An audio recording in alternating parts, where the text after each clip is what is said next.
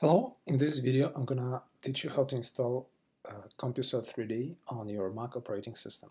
So first thing that we do is we go to our website CompuCell3D.org, and from the left hand panel we click binaries. This brings us to our binaries webpage. We check that the latest version is 4.2.1. We scroll down and we find binaries for Mac operating system. So this is this link. I'm going to click it and this will take us to SourceForge. So now instead of actually installing the 4.2.1 version, I'm going to install Release Candidate because it has many features that I find useful, and you will find it useful too. So I'm going to the home directory of our binaries repository. I'm going to click 4.2.2 Release Candidate. I'm going to choose Mac folder, and here, because I have one of the most recent Mac operating systems, I'm going to choose OSX-10.14 plus. And from here I'm going to click DMG file. So this is the binary installer, and this takes me to download page. So I'm gonna store the binary in this folder, in the downloads folder, and it takes a few minutes.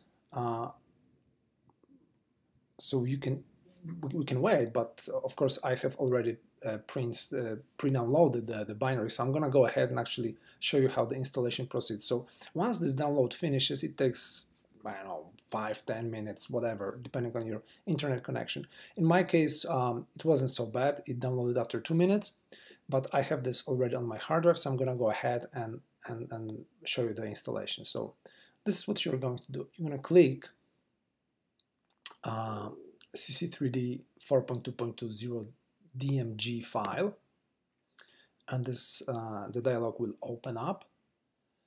So at this stage, essentially Apple is verifying the integrity of the package. All the packages are signed to make sure there is no malware installed. So everything that we are distributing on Mac OS X, on Mac operating system, actually is Apple certified.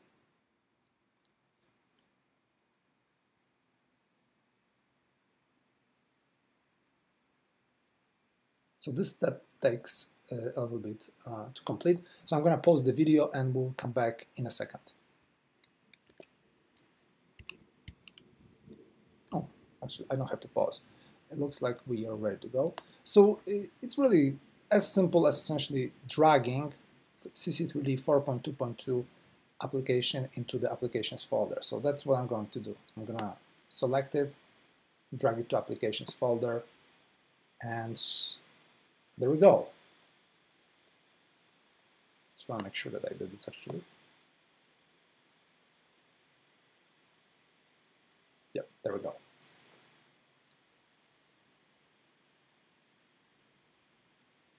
So it's essentially verifying the packages, and I have already a version that I installed before. So what I'm going to do is I'm going to say replace this.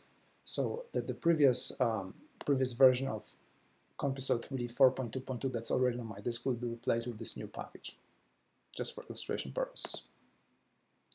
And again, this takes a few minutes. There are lots of files here. The reason why the package is so big is because we are shipping entire Python distribution, and that's what takes most of the disk space, not so much CompuCell3D. So again, I'm gonna pause the video just to save some time, and we'll restart after the file copy is complete.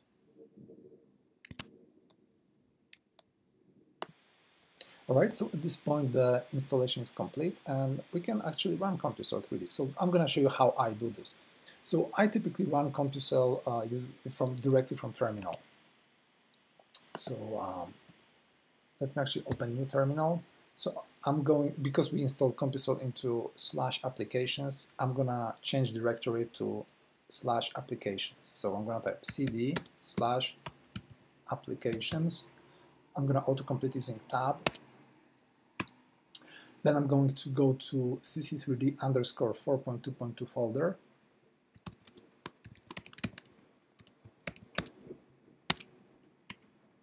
And from here, I'm just going to issue a CompuCell 3D command like that. So dot slash CompuCell 3D.command. And CompuCell app should open. There we go. And that's it for this video. I'm gonna see you in the next video.